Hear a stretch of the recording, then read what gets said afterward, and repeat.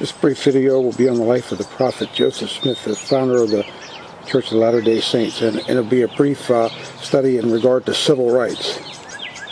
This is Joseph Smith's brother Hiram here, and this will be about in regard to the incidents of the murder of Joseph Smith at the Carthage Jail. The Smiths have been in prison numerous times in regard to their Mormon faith. Here's Joseph Smith here, imprisoned at the Liberty Jail right outside Kansas City. And you see the conditions they were forced to live in for their religious beliefs. Another shot here of the Smiths at the Liberty Jail here, just showing the dank conditions they were kept under. Now, they had done no crime other than wanted freedom of religion. The Smiths escaped from the Liberty Jail here. Later, they were to meet their end at the Carthage Jail. Well, Joseph Smith was. You can just see here. They insisted an angel got him out of this situation. Probably a person with a lot of sympathy. Now, this is a picture of the Carthage Jail where Joseph Smith was murdered here. This is in Carthage, Illinois. They were murdered by fanatics, and we'll go over the very brief story of this. Carthage Jail is a museum here run by the Church of Latter-day Saints. A picture of the inside of the jail here where Smith was held.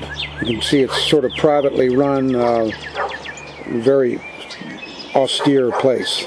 Another picture here from the museum here inside, just showing here's the place where the prophet was held in the Carthage Jail just for his religious beliefs. The story goes here that this woman gave this guard here, there was only one guard on duty, gave him some drink or something, bribed him somehow. There was a mob after Joseph Smith due to his religious beliefs and Mormonism. A close-up here to sort of indicate the lackadaisical position of the guard here. Really didn't care much and admitted the mob into the jail. Photo here showing the position of Joseph Smith and his brother here. Supposedly he was suspecting something terrible would happen. He was supposedly reading his Book of Mormon here. Like I said, they had done no crime other than being Mormons. Once again, this scene here is historically correct. The people that were here with him when the mob came to get him. Another shot of the same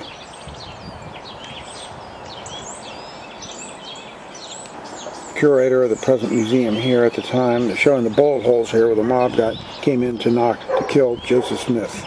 And they threw him out a window, called it defenestration. This is a current woman of the Mormon faith here, who also runs the museum. The museum is run by the Church of the Latter-day Saints. Another picture here, Joseph reading, awaiting the mob that he knows is going to kill him. Supposedly a lot of people were irate about the Mormons were getting a lot of land in the area, a lot of people making jealousy. Also, their practice of polygamy, although at a time this was a time when cousins married regularly, and there was polygamy in other religions and things at this time. But for some reason, the Mormons were singled out, not defending polygamy or anything. Courageous Joseph Smith, whether you believe in Mormonism, whether you despise the religion, whatever, you can't deny the man's courage. The courage that it took for him to stand and face this angry mob who he was 100% sure was going to kill him.